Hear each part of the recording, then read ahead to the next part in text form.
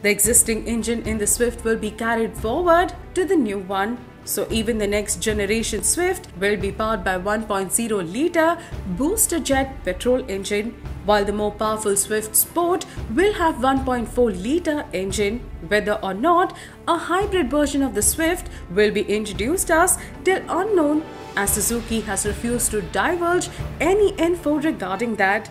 Design-wise, the new Swift will be vastly different from the existing one, but there will be elements which will be reminiscent to the existing Swift. Just to give a sense of continuity, biggest change will be seen at the front of the car, where a hexagonal grille will be introduced along with large air intakes. Frontal lights will be somewhat similar to the ones we see on the Baleno. On the inside, Porsche-like 3-spoke steering wheel will be introduced for the first time.